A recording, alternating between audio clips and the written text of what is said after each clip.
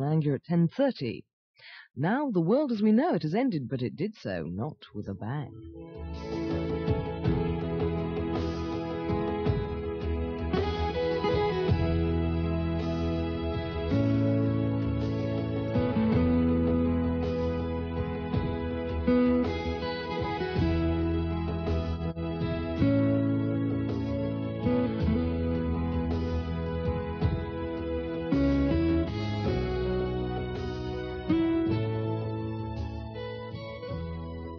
Do you remember those two blokes who used to sit in that corner?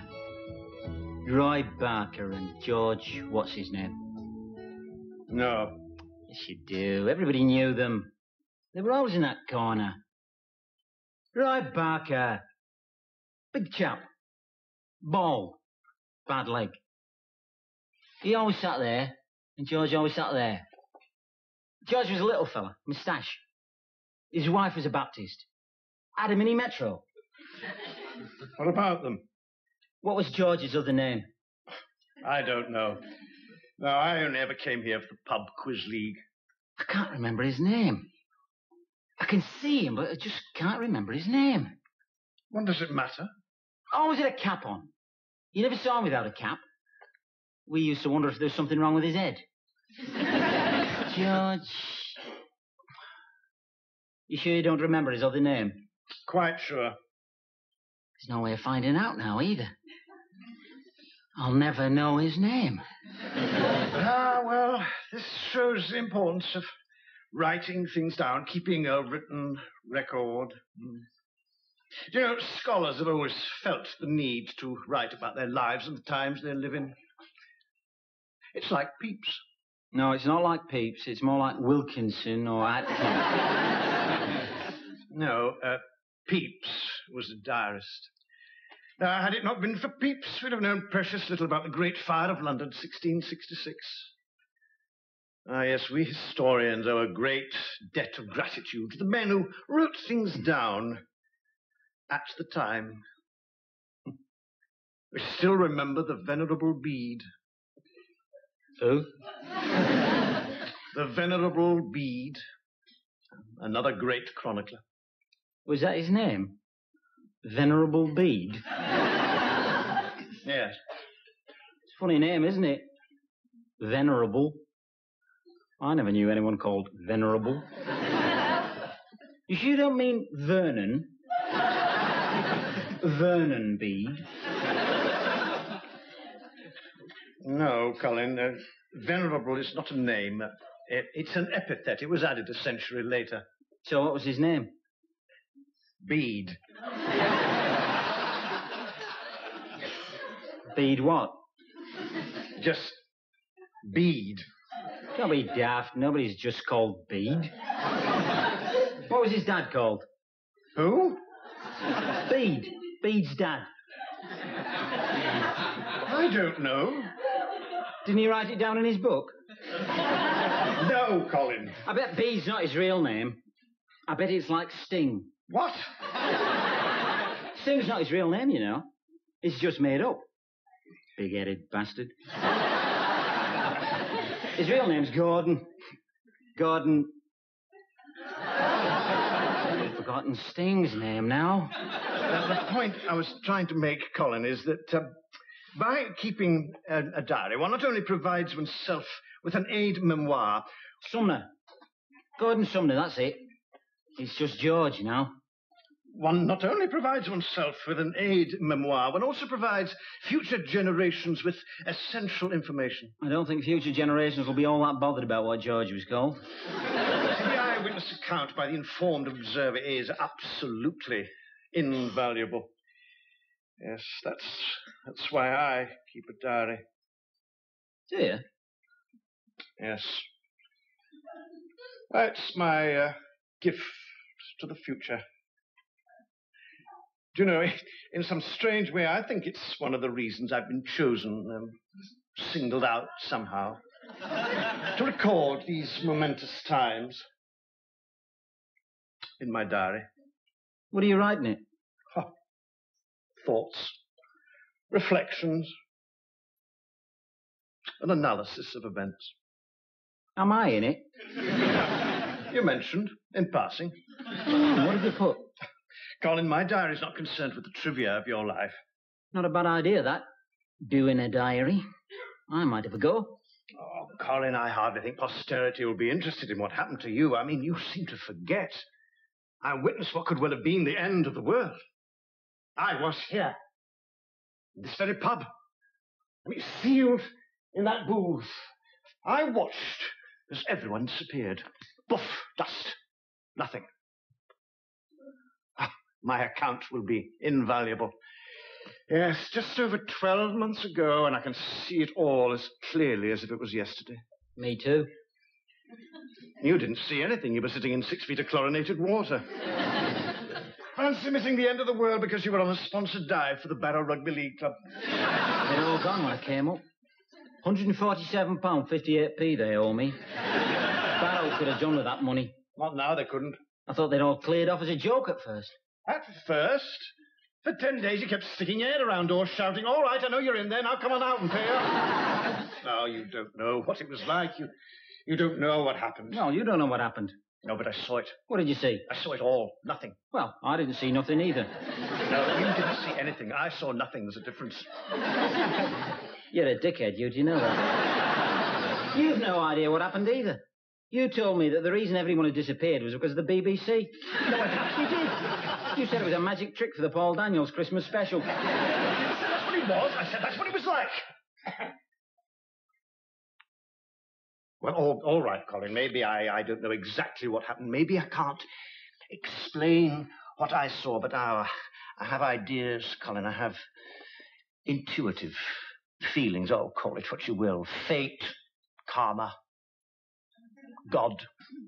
But there is a destiny that shapes our ends. Pardon? There is a destiny, Colin, that shapes our ends. Well, if you're going to talk filth, I'm going to have another drink.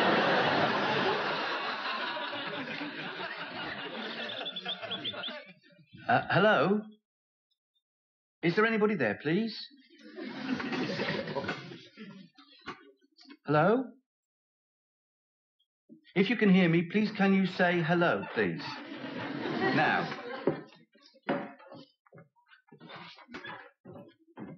Hello? Me again. Is there anyone there, please? Thank you. Brian said you've got to give the call sign. You say, this is Meerbridge, and then you identify yourself. Oh, right. This is Meerbridge. Hello? I'm Graham Wilkins. This is my wife, Janet.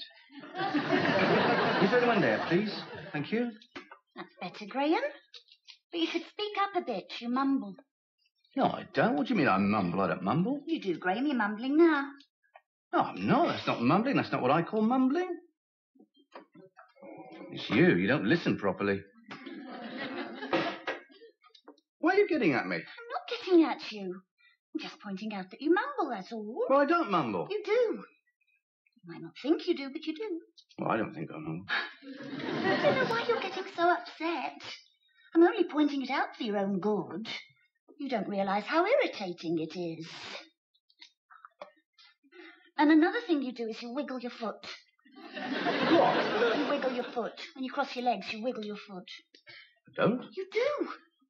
You see, you don't realise you do these things, but I'm always catching you out of the corner of my eye, wiggling.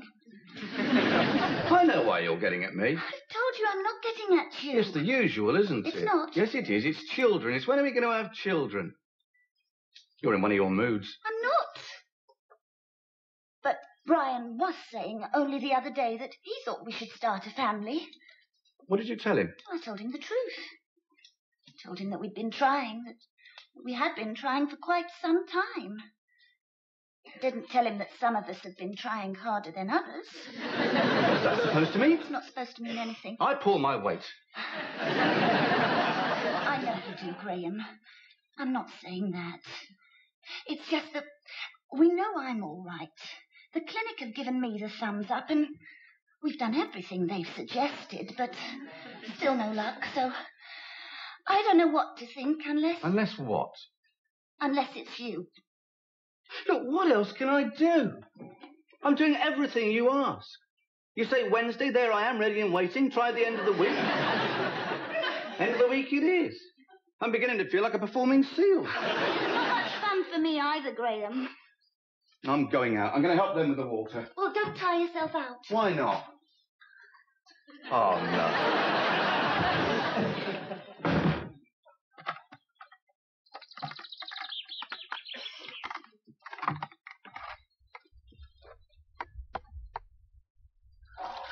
How are you feeling today, Graham? Lift off? Yeah, fine, thanks. Good. Good.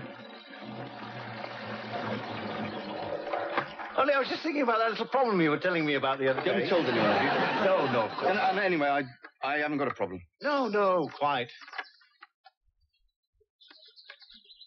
Just that I popped next door to Dr. Farley's house to see if he had any literature on, so I could bone up on the subject. Infertility and so on. Can we drop this, please? Yes, of course. Just that, tell me, have you ever thought of boxer shorts? Mind your own business.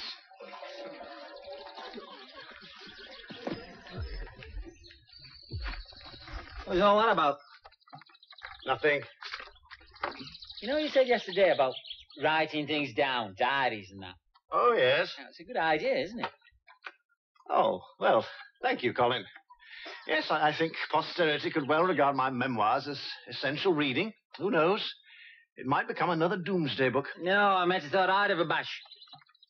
Oh, really? Yeah. It's easy, isn't it? I did some last night. Do you want to hear it? Well... No, it's good stuff. You'll like it. Shall I just read you a bit? Well, if... No, it's really interesting, honest. This is yesterday. After winning the match, me and the lads went to the town hall for a civic reception. I have now scored more tries than anyone else in the history of rugby league.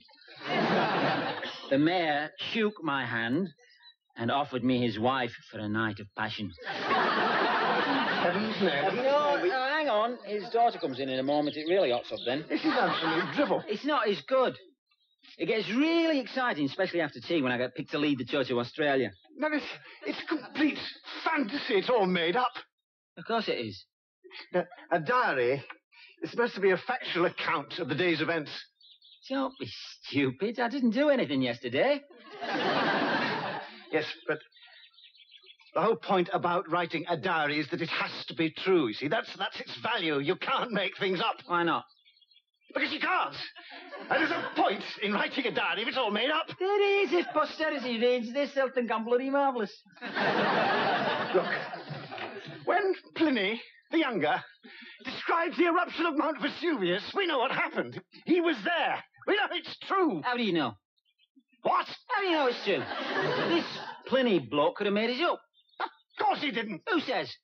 Well, don't be stupid. Yeah, he could. He could have made it all up. In fact, I bet he did. But he wasn't even there. So, you're seriously suggesting that Pliny the Younger, one of the most respected authorities of the ancient world, made it all up? Yeah, could have done. Just because he wrote it down doesn't mean it's true. I mean, if he said he played in the Rugby League Cup final, you'd believe him, would you? Well, he didn't. No one called Pliny has ever played rugby league. Because I know, because I got all the Rothman's yearbooks. The man's a lying bastard.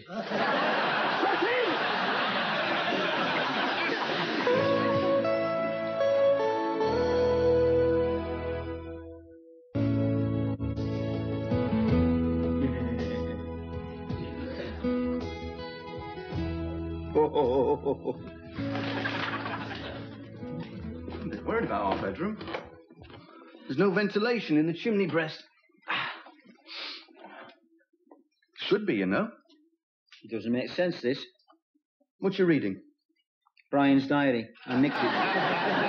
I nicked it from his room. Will he be annoyed? Probably. I won't tell him. It's his gift to posterity, this. He says it's one of them doomsday books. It's total crap. Listen to this. March the 5th. Reread King Lear today. I'm not sure that Shakespeare is right about one or 2 points, e.g., nature versus nurture.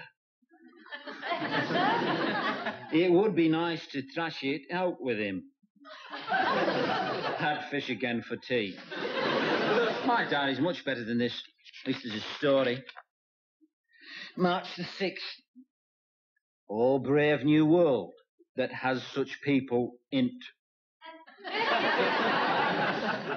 Attempted to discuss Plato's Republic and elitism with Colin. As usual, his attitude was antediluvian. Is that good or bad? What? Antediluvian. Dunno. I expect it's bad. Does he write about us, then? About our conversations? It's mostly about himself. He hasn't written down anything I've said, has he? I haven't got that far yet. Listen to this. March the 29th. British summertime begins, and with it, I trust, the dawn of a new era.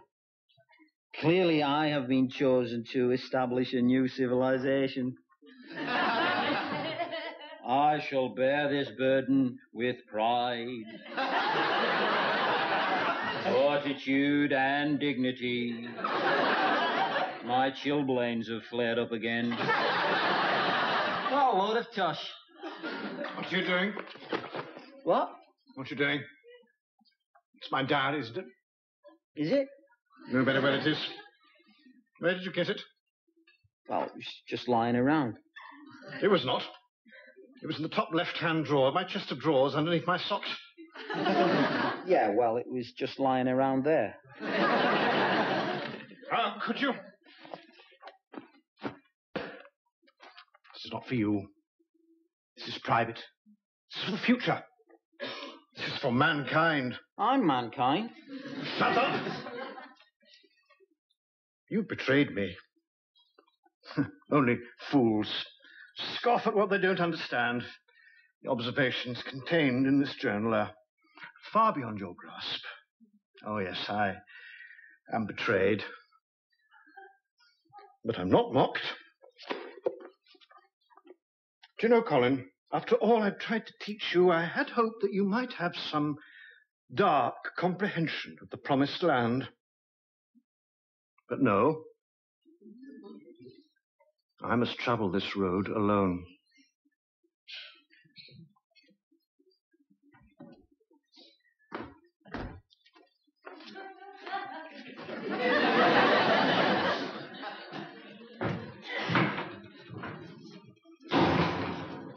Oh, blimey. I've done it now. It's not like him to miss his tea. And he knew I was doing the beans. You don't think anything's happened to him, do you? No, he'll be all right. Oh, I see what it is. This little thingy here has got stuck on the what's-it. So the, none of it's getting through. He was very proud of those runner beans, too.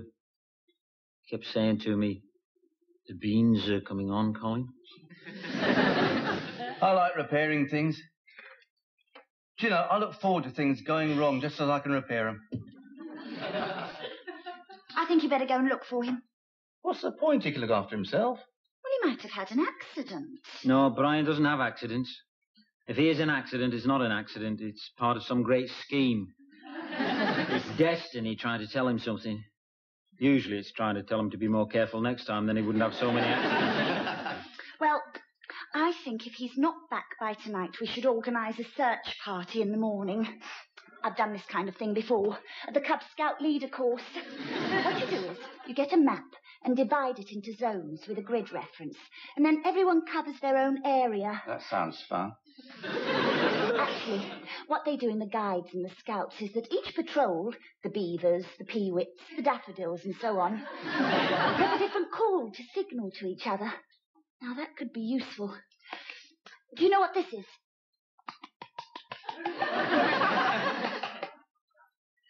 I'd prefer not to say. It's the call of the beaver. That's the beaver patrol, see? Now, the peewits make a kind of whistling noise. I'm not quite sure what the daffodils do. I think I'd better be going to the hill now. Oh, I shouldn't bother. We're going to look for him in the morning. No, I ought to. We go every night.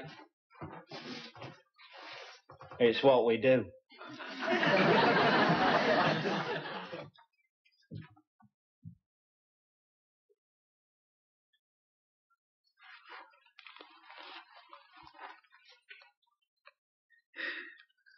I didn't mean any harm, Ted. It's not your fault, Colin. No, I know that, but you know what he's like. To be honest, Colin, I don't know how you put up with him. Not much choice, have I, Ted? Doesn't look like he's coming. I never thought he'd take it that badly. Well, actually, I suppose I did. See, Colin, he's not like you. He's not one of the lads. Too touchy, no sense of humour. What about that time you showed him how to set light to a fart? He said it was disgusting. It made me laugh, Colin. Say nothing, Ted, he's coming.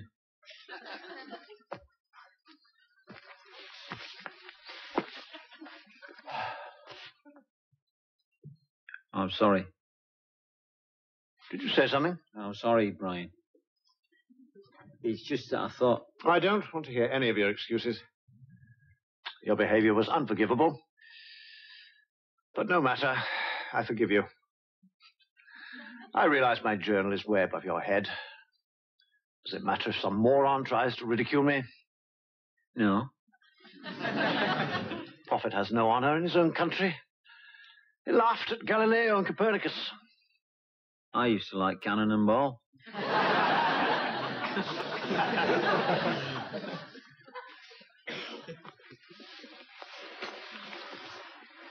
We were worried about you. Really? No one even came to look for me. We were going to look tomorrow. How do you know we didn't come to look for you? I was sitting next door watching the house. Well, at least you came here. Yeah, well, we come here every night. Of course we do. I thought maybe you wouldn't turn up tonight. Yes, well, duty, so on. Glad you did. Anyway, Colin, I had a lot of time to think sitting there next door in Dr. Farley's surgery. You see, Colin, many great writers, artists, poets weren't appreciated in their own lifetime. No, genius is very rarely recognized in its day. Take Rousseau, Van Gogh, Cervantes. Stevenson. Who? George Stevenson. That's it. George Stevenson. He used to drink with Roy Barker in the Waverley. I'm glad I've remembered his name. George Stevenson. I'm sure that's right. George Stevenson invented the rocket. Did he? You get very quiet about that. George Stephenson was a great engineer. Stephenson's rocket. Oh, the man was a pioneer. You sure? Of course I'm sure. Yeah, that's amazing. I thought he was just a little old man who used to play dominoes with Roy Barker. I used to buy him a pint now and again. Now I really have got something to put in my diary, haven't I? I used to drink with the man who invented the spaceship.